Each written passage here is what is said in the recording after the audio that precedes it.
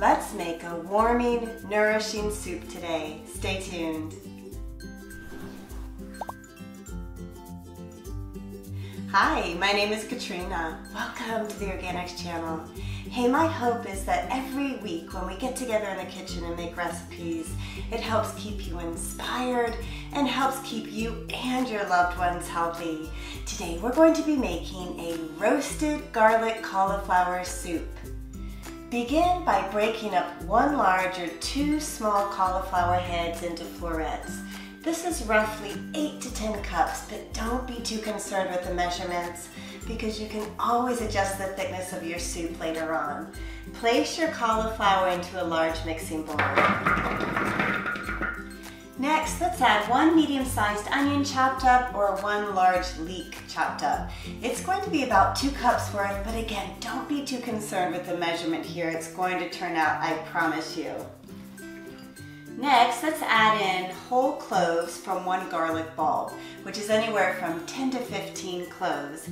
Now, if you're not a really big fan of garlic, no big deal, just half this amount.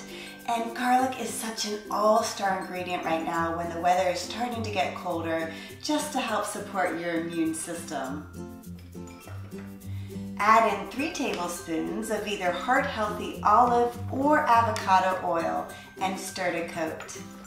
Line a baking sheet with parchment paper or brush it with some olive or avocado oil. Spread out your cauliflower, onion, and garlic, and then sprinkle with 1/4 teaspoon of either pink Himalayan or sea salt. Roast in a 400-degree preheated oven for 30 to 40 minutes, stirring halfway through. You want your cauliflower to be brown on the edges. Transfer your roasted veggies into a large pot.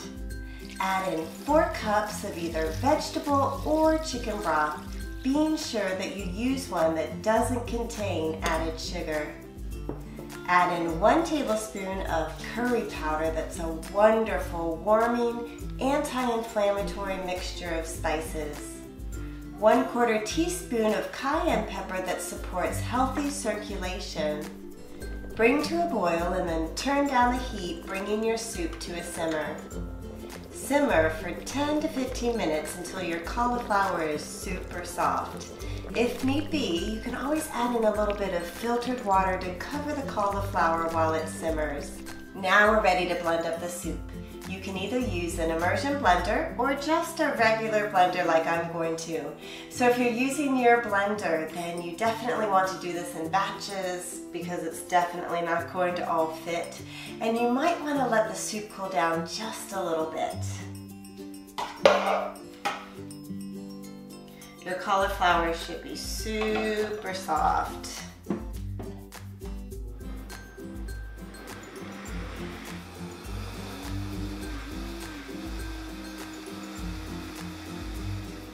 If you're finding that your soup is too thick to blend up, then just add in some of your full-fat coconut milk to each of the batches. Okay, we're ready to give this roasted cauliflower soup a taste. Now don't forget to add in some of your fresh lemon juice on top right when you're ready to serve.